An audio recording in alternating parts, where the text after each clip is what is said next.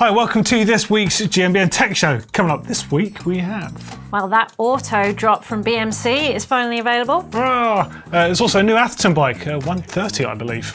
Yep, and there's some downhill tyres from Pirelli and a new helmet from Fox. Some great comments and top mods and all the regular stuff from you lovely lot.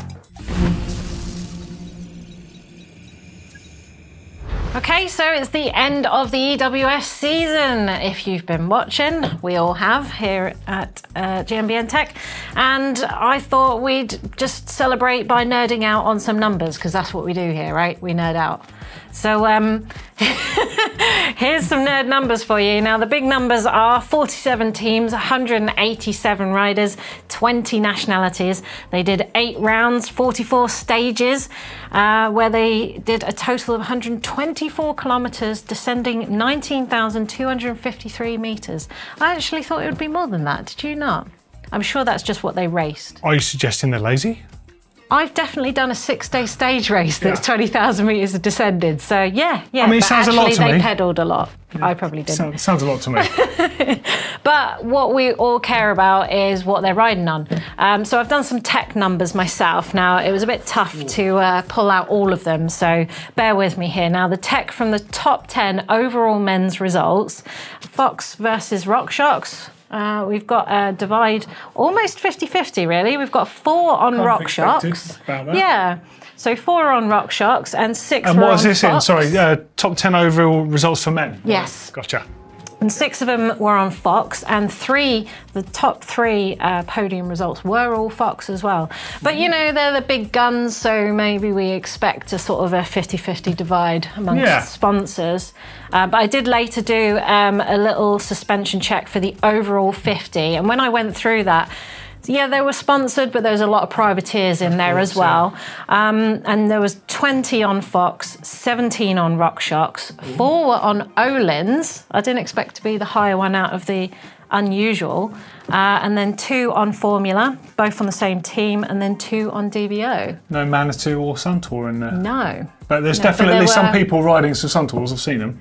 Yeah, so I will admit, if you've done the math in your head already, you'll know that 5 of them were unknown. Interesting. So they might have been. So if we're gonna be like the Kona count in triathlon terms, we can officially say, unofficially, that Fox is the fastest in Enduro then for the men.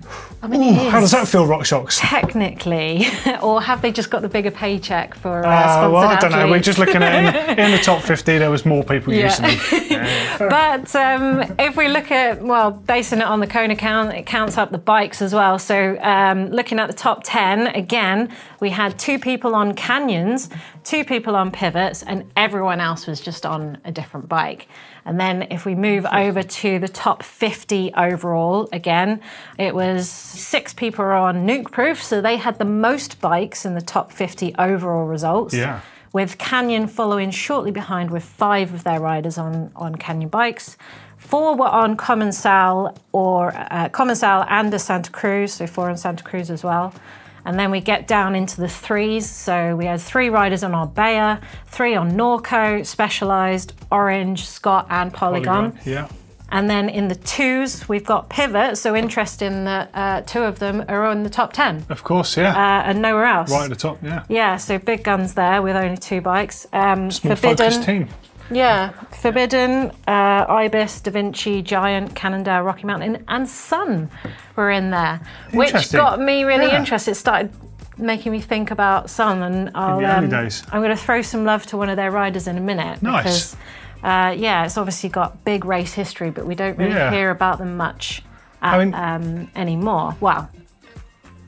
It's funny looking back at it. It's no surprise to see with the amount of races that New Proof have gotten them, and Canyon. But a little bit surprised there's not a few more of them in some of the other numbers. But I know it's a pretty good mix, though. Cannondale with the new Jekyll to have more riders in the top 50, but and then the lonely players down at the bottom. We had 1 rider on the Bulls, 1 on the We Are One, and he actually did really well. I think it was inside the top 40. Should change it to I Am One.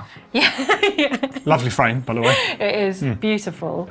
And then Fulgar, Lapierre, Acto 5, KHS. Tell you what, Acto 5, he's got the coolest bike of the lot. I know, and I'm going to show you that one as well in a minute. And then Yeti, lol, who was like obviously Richie Rude. Lone Ranger. Ben's just the only He's person pretty on alright, the to be race. fair, isn't he? Yeah. So That's quite cool when you actually see it like that. You know, I think there's a lot of coverage of races on certain bikes, but you don't necessarily add them all up. Yeah. I think we can take this a bit further in future. This is a really cool bit of research. Yeah, thanks. I like it. And then because you know, we've given love to sort of big numbers here, so I just wanted to pull out 2 riders that struck me in the top 50 as the sort of uncommon kind of riders. I've got Irene Minju, so check this bike out on screen. This is the Sun that we were just talking about.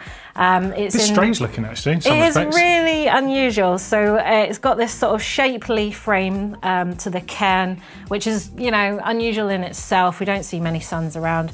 And he's rocking Formula, which isn't that common, and also rocking a coil shock on the rear there as well, which is even less common. And then just to really top it over the edge there, he's running carbon wheels with carbon bladed spokes. So he's on the Mavic D-Max Pros. Nice pair of wheels though, to be fair. Yeah, and with that stealth black setup, and he's got this sort of limited edition Sam Hill graphics on it, which is like a sort of Day of the Dead. Yeah, skull kind of fashion. I had a set on a Nukeproof way back. They were really nice. Yeah, they look really smart on that black setup. And interestingly, he has actually beaten Sam Hill in 3 of the races and was faster than him overall. So one to watch, I think, Irene Minju. Yeah. And then another one, because I think you love the Acto 5, so I thought I'd put this in here for you. Beautiful bike. This is Wojtek Blaha, probably butchering that name there, but he came 42nd overall on his Acto 5 P-Train. Check this out. Not only is it high pivot, not only is it short travel 145mm frame, but it is CNC machined from solid blocks of aluminium, and yet it's still so voluptuously curvy, isn't it? And they've given it an emerald green gloss finish just to match the DVO factory green suspension. So beautiful looking frame, that. Definitely one of the coolest frames out there. It's quite unique, isn't it? It's a beauty, nice. I think. Yeah. But yeah, let us know what you think down in the comments below. Do you like the unusual, or do you like the usuals? Would you rather have a nuke proof if you were racing EWS, or would you like something more unusual, like a P-Train, for example? Let us know down in the comments below. Nice. Okay, so straight into news, and the first thing is actually something Neil filmed for me the other day, or filmed for us. He was up visiting Atherton Bikes, and they showed him the 130mm travel bike that's finally been released. I actually saw that bike in the Mulvens in 2021, just hiding in plain sight. No one even noticed it, but because I was a bit of an Atherton bike geek, I spotted the fact there's a few things that made it stand out as a shorter travel bike. Over to Neil. All right, I've been up in Wales at Doddy Bike Park filming some riding. I thought, great opportunity to drop into Atherton Bikes HQ, take a look around and take a look at their new bike, the 130. Here it is. This is the brand new Atherton Bikes 130. It's the 3rd bike in their range. You've got the downhill bike and the 150. It's the 130 bike. 2 different versions. You've got the trail version, so it's 130 travel on the rear, 140 fork. You've got 2 different builds, so different specs on that as well. You've also got the X version, which comes with a 10mm more travel on the forks. That's 150 on the front. That slackens it out by about 0.6. That's 64.9 degree head angle. The trail build, like you see here, is about 65.5 degree head angle. The 3D titanium lugs on this bike are actually thinner and lighter weight than the other bikes, but still sort of measured up to the same category. So they'll take category 4 and category 5 usage, which is like enduro up to hard bike park riding. There's 22 standard sizes on this bike, ranging from a reach of 410 up to 530mm. And on the bigger bikes, the seat tube angle goes from a 77 up to 79. So bigger frames, taller riders have a longer seat post, just still keeping those taller riders in a good climbing position. The mechanics have been thought about as well of this bike. So it's got guided internal cable routing, so super easy, just poke your cables in and they'll pop out in the right spot. UDH, so easy to find a rear derailleur hanger. This bike is printed downstairs. These lugs are 3D printed and the frames are assembled all here in-house. Don't know about you, but that's the one I would have out of all of them. I like a short travel bike. You love short travel. I can't help it. It's just. No, I think more is better. Sorry. Whatever. So in the world of Pirelli, they have added 2 new tyres to their collection. They now have a downhill and an enduro tyre. So check these out on screen at the moment. We've got the Pirelli Scorpion Race DH and the Scorpion Race EN, which is enduro. They've been collaborating with Fabien Barel, obviously multiple downhill world champion Fabien Barel, so he knows a thing or two, doesn't he? He's got a couple of things up his sleeve, hasn't he? A few, yeah. And they're boasting 4 new tread patterns that they're breaking down into categories. So they've got mixed terrain will be an M, T is for traction, S is for soft terrain, and M will be for mud. And they've got 2 new casings. They will have the dual wool, which is basically a soft, supple tyre for lighter riders, and a dual wool plus, which is more supportive, more sidewall protection from punctures and splits, and also, I should imagine, more support for aggressive riders or faster racers. What's really interesting is looking at their Smart Evo DH casing, which has 2 compound layers. Basically, it's the really supple, soft, grippy outer, and then a second compound layer underneath that, which is a lot firmer, so it should ensure that the teeth stay where they should, and you should have support and impact protection as well. So that's really cool. I like seeing people mucking around with multiple compounds in tyres. Definitely. And the new tyres will be available from early 2023, so next year, and they will be starting at 84.90 euros or £99 or $99.9 and maybe 149 Australian dollars. Yeah, probably is. Yeah, is sounds about right. Yeah, unfortunately. I tell you what, like internal conversion in my head. Yeah, I know. It doesn't always add up, does it? It looks a bit weird when you see it like that. Yeah. So I've been following the Pirelli thing from the beginning, and I think we were all really excited when Pirelli came into mountain biking. The first set of tyres I had, it was just a little bit strange. The compounds weren't quite there, but these look really good. I felt the prototypes of these, I think maybe at Sea Otter or somewhere, they felt like chewing gum, the softest ones. I like that. They were really, really soft. I quite like the way that they have like a name of tyre and then you have different versions of it for different conditions. Yeah. It's quite a smart way of doing your line. Well, it's simple, isn't it? You know you want a mud tyre, you know you want an all-terrain or a firm. Yeah. It's easier to understand and it's not good for their marketing point of view. Code name. Yeah. I do wonder about the word scorpion though, because to me in mountain biking that means one thing. The worst crash you can have. Doesn't mean anything good, and all I can think of his Instagram page as Scorpion Masters. Yeah, or like, me and Chris Smith, we were crying looking at it the other day. Or John O'Jones and his Scorpion King move. But the tyres are really great, so don't be put off by what I said about them. Next up in news, BMC have got the 4-stroke. So this is their cross-country race bike that I'm going to go out on a limb and say this is one of the most advanced and progressive bikes when they first brought it to the market, and it had an integrated dropper post, which still is the best looking dropper post you can get. But this is the revised model, so it's got slightly refined geometry on there. So it's aimed between sort of a 50 and a 70mm stem, depending on the size offering out there. Obviously the front centre is longer on the bike, it's got a steeper seat angle, a slacker head angle on there. But the coolest single standout feature, before we go into the rest of the bike, I'm doing this in reverse here, is it's got the auto drop system on it. So we saw this on a team race bike, so Tito Karun's bike had this on there. So it's essentially operates like a normal dropper post until you choose to charge the secondary chamber. So it's got a chamber at the bottom of the seat tube, and you can put 200 PSI in there, and that will automatically drop the post. So you push the button and it goes down by itself. So you don't have to sit on it to put it down, which I'm sure to a lot of people, you're like, what's wrong with just sitting down? In a cross-country race, so they're saying, so Tito says, in an average cross-country race, he drops the seat 100 times, right? And although it's an 80mm drop, you drop in 100 times when you're running at max heart rate, going as hard as you can, and those guys and girls really do go as hard as they can. Anything possible to take strain off your legs has got to be a good thing. Well, who wants to do 100 squats in the middle of a race? And let's also not forget that if they're charging into a section, sometimes they're going to end up in an area where they haven't got time to put the saddle down. So having that as a feature, I think that is the best dropper post system out there for what it can offer a cross-country racer. I'm well excited about it. I'd love to try it. I think it looks really, really cool. But the frame themselves, so it kind of visually looks pretty similar to what it did before. There's 2 options, there's regular and there's long travel. Regular is 100mm travel and the long travel version is 120.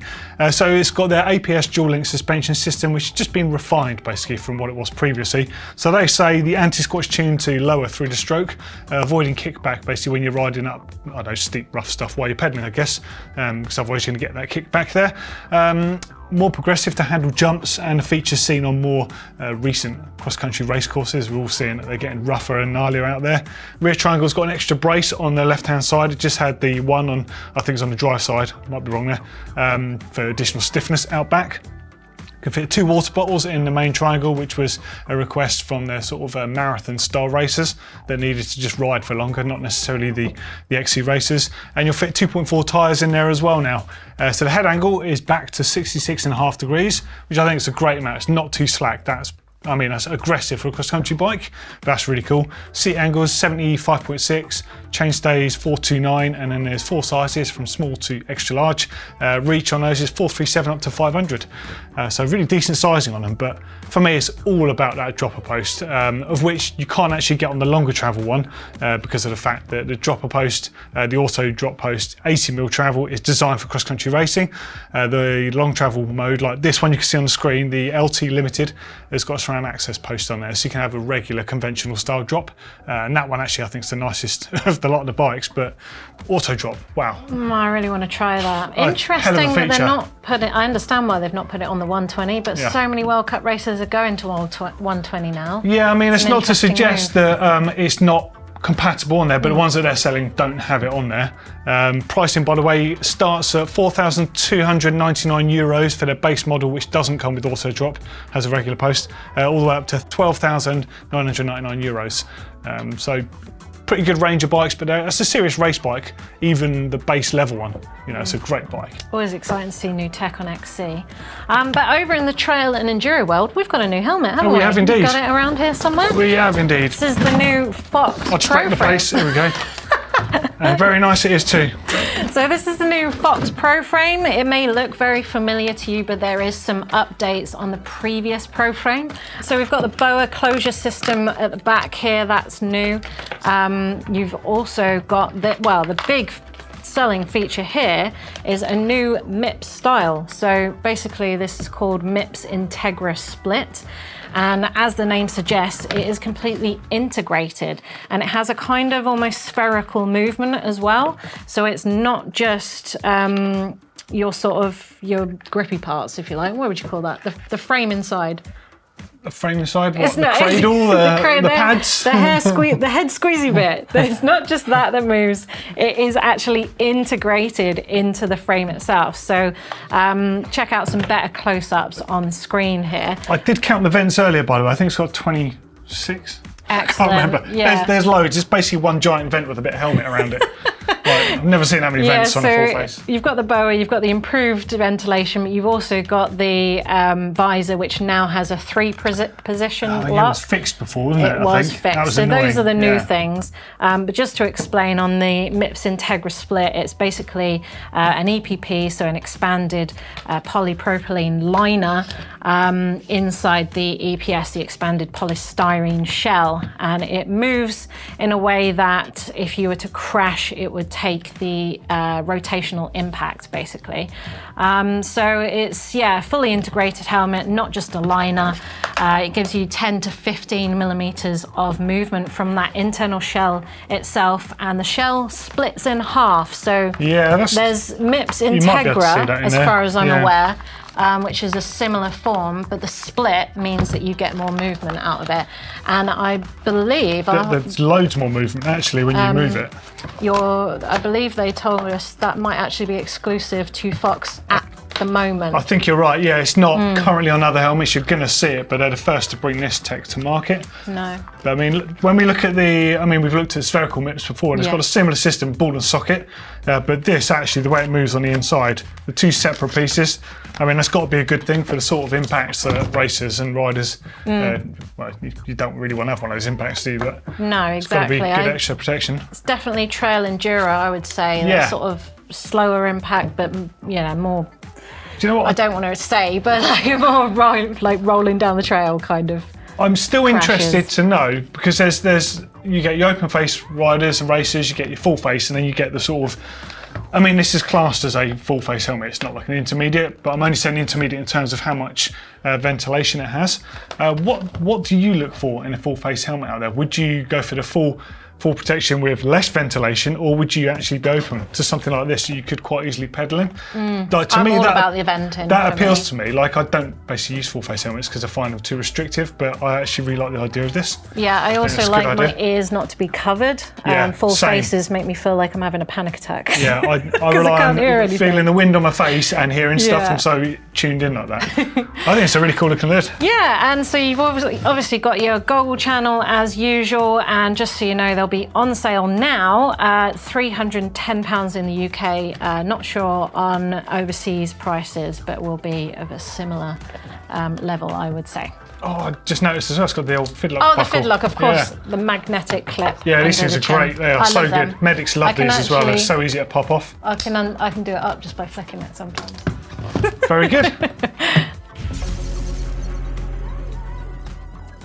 Okay, it's quiz time for you lovely people, and I've gone heavy in on the Sun because I feel like people need to be reminded of who Sun are. So, Sun were originally BMX manufacturers. They started up in 1982 by a man now synonymous with another successful bike brand. Who was that man, or at least that new bike brand? I know. Yeah, of course. In 1988, Sun dominated the BMX scene and took the World Championship title, but they also released a mountain bike at the very beginning of that new sport, mountain biking, so young. What was it called? What was the name of that model? And bonus point if you know what year it came back for a return. Ooh, that's a sneaky extra question. I didn't see you put that one in. Sneaky extra one, yeah. Oh. And in 1996, Eric Barone broke a speed record aboard a Sun on a snowy French slope. What speed record did he achieve or break? That guy. Crazy. No disrespect, Eric. Yeah, you're a lunatic. Yeah. Oh my God, the stuff he's done on the bike. Just so you know, he still holds the record now. Is he still alive? I don't even mean that as a joke. Like, genuinely, he's had some crashes that are hard to watch. I don't know. Right, that one down the side of the volcano. Oh, poor guy. Anyway, we'll come back to you in a bit later. So, comments were maintenance rage related, which, yeah, I mean, I'm still laughing about this because I've been getting messages from mates like, oh, you forgot about this one. There's loads. True. So Lorenzo says, funny, this is the main topic for GMBN Tech Day when I just finished installing ride wrap on my bike. The process is not as easy as the how-to video showed it to be. A few times I've raged too. I wanted to rip the wrap to shreds. Yep. There's always a bubble somewhere, isn't there? I know. And you're like, and it's always on the top where you see it all the time. Yeah. So Island Ariel says, every job that you think will only take an hour or less turns into a 5-hour marathon. Yeah, Absolutely. been there. Especially if you're in a hurry. Jason Fox says, don't get me started about the first time I attempted a tubeless setup. Hours of it. Now I can do it quite easily, no downhill casing here. There's much yelling that first time. Yeah, I bet. Yeah, that's just the way it goes. David DeGia says, good to see the other side of the coin of people who seem so happy in their DIY videos. I think he's talking about us. Yeah, I mean, the magic of editing. Also, normal people that really like to swear as well. But hey. Oh, of course. Neil Lowe says, for me, it's cutting down a hydraulic hose and dropping the only spare olive you... Oh, yeah. Yeah, actually, I did that the other day. Or you stood on one and squashed it. Yeah. And the only spare one I had was for a different brake system. If I had loads of spares, and they were all different ones, except the one I needed. Always really the way. Annoying. That's the annoying thing for me, is having everything but the one you want. Yeah. Paul Wiles says, when I did my first lower leg service, I got everything back together, super proud of myself, then realised I had mounted the lowers back to front. Wow, that's you got yourself a homemade Manitou there. That's a good one. Nice. Like it. Joshua says, I hyperextended my thumb trying... Sorry. I hyperextended my thumb trying to break what had been the stiffest bead ever off the rim. Watched the main thumb joint pop out and right back in again. Very painful and had to face the customer like nothing happened. Was profusely sweating. I'll tell you what, as soon as I read hyperextended you're a thumb, better person than like, for carrying on with the customer. I just wouldn't have bothered. Yeah. We've all been there. And Charlie9 finally says, I'm an artist and every day that I don't use the first aid kit in my studio is a wonder. Yeah, I think I can slightly relate. There's always something, isn't there? Yeah, good stuff. Keep the great comments coming. Thank you. So it's top mods this week, and I've got a couple of top mods for you, Doddy. I've got this one from Andrew, who's got his Santa Cruz Chameleon. I think it's circa 2011 by the looks of it. Yeah. And he said, well, instead of just replacing it, he's decided to upgrade it. Now, I'm sure we've chatted about doing this before, haven't we? Upgrading an older frame. And check it out. He hasn't done the paint job. It was already pretty clean looking. But what I found it interesting is it's a 26er Chameleon. And he couldn't find any forks for it because no one's selling new 26ers anymore. Oh. So he's popped a 27.5 in there. He's made a Moulet 26er. Yeah, he's made a mini Moulet. That's a 67er. Yeah. So I thought that was super interesting. And then he's decided, because there's no internal cable routing, he's gone for a GX Axis on there to clean everything up. So it kind of looks like, yeah, it's pretty clean already. Hey, he's got one of your favourite cranks on there, the one that needs that special tool. Is it an Old Hope, is it? Yeah. Lovely crank. I've got a set of those on my old Intense. Yeah, it looks like he's got wheels, brakes, bars and stem. And what he's done really cleverly here is he's managed to match the front Hope wheel, the 27.5, to his old back one. That's nice, yeah. Yeah, so it does look, pair on there. It looks like he's bought them as a pair. Hey, that's a good bit of fun. I like that. I do like a Chameleon. Yeah. I think Santa Cruz nailed that like well early on, didn't they? I don't know anyone who doesn't like that bike, but I haven't ridden it myself. You like the Scout, you like the Chameleon. So it's just, the Chameleon was the original do-it-all, more mountain bike biased, I think. At the time when everyone was riding like spooky metalheads and DMR trail stars, that was the first one you're like, oh, you could build it as a single speed, you could build it as a jump bike, you could build it as a cross-country bike. You kind of... Hence the name. Yeah, great bike. And then next up, what we've got from Anthony in Bedfordshire, here in sunny UK. He's built up a dirt jump bike, a airdrop fade. It's 2022 from this year, but he's decided that it needed to be the blingiest dirt jump bike you've ever seen in your life. Why not? A look at here is he's got Chris King in there, some XTR, Hope, Berg Tech. He's even got braided hose cables there as well. It's just, it's just all of the bling, no holding back, everywhere, even titanium bolts and some Olins up front. So Anthony, you're splashing the cash on that. But hey, if dirt jumping's your thing and you've got the wallet for it, why not? I say. Yeah, I like it. I'm just puzzled here what's going on with the brake picture. You've got the front brake here. Yeah. Appears to be a front brake with a Hope lever, and then there's a shot of an XTR caliper here. So has he married Hope with XTR? Possibly. Well, that's the new Tech 4s, isn't it, he's got there? Yeah. We can't do a dirt and a mineral. Don't know what's going on there. Well. Anyway. Don't need to brake for dirt jumping, do you? Yeah. Are you ready for the answers? I'm ready for the answers. Okay, let's give it to you. So, originally BMX manufacturers, 1982. Sun was started up by who? Max Commensal. Of course, of Commensal Bikes. Legend in downhill, really is. Yeah. There's a guy that is like 100% behind the sport. Yeah, like, from the beginning. And then in 1988, Sun dominated BMX, taking world championship titles. And then this new sport broke out, mountain biking, and they released the Radical. They certainly did. Radical. Lovely bike. And after sort of having a few ups and downs business-wise through the 90s, they did bring it back in 2005. Yeah, I'd forgotten about that when it came back, yeah. Yeah, so that was when they finally refreshed themselves, and they actually brought out the Enduro bike we were talking about a minute ago. That was released in 2005, and then they brought out the Radical as well as a little nod back to history. Quick side story here. So the Radical Plus, which I think was 4-inch travel at the time. So one of the coolest things with our whole Sun team was that each bike was built as like a system for the racers. So Cedric had his own bike that was to fit him, and suspension was tuned for him, and it felt completely different. It was different geometry and sizing to everyone else that was on the team, Fabian Burrell, whoever else. So they built like the whole thing, the system build. I think was just genius the way they approached it. Bikes. But Fabian Burrell, I spoke to him, I don't know, it's probably a decade ago to be fair now, and he says that bike, the suspension on it still stands up. Wow. Like it's still like mind-blowingly good, and anyone that was lucky enough to ride one back then will tell you just how well they stuck to the floor. Absolutely legendary bikes. So good. And you're seeing that success now with the common sail bikes, of course. There's so much history with Sun. I hope we see more of him again. By the way, if you want to learn more about those bikes and the history of Matt's common sail, there's a couple of videos floating around down there that Steve Jones from EMBN made for us. Because previously he spent a lifetime as a downhill specialist. And they're really good videos. Yeah, check out our downhill history. So in 1996, Eric Barone broke the speed record aboard a Sun bike on a French snowy slope. What was the record? He was the first man to exceed 200 kilometers per hour on bike on snow. He actually went on to break that record again.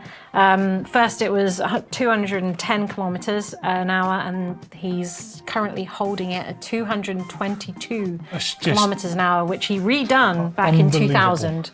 And he still holds that record now. And if you want to see just how gnarly the guy is, type in Eric Barone volcano crash and be prepared to be shocked. It's horrific. Yeah, I can't believe the guy walked away from it. Yeah. Well, he didn't. He stretched it away, but yes, really nice guy as well. That's burned into my retinas now. He's probably burned all over his body from that crash as well.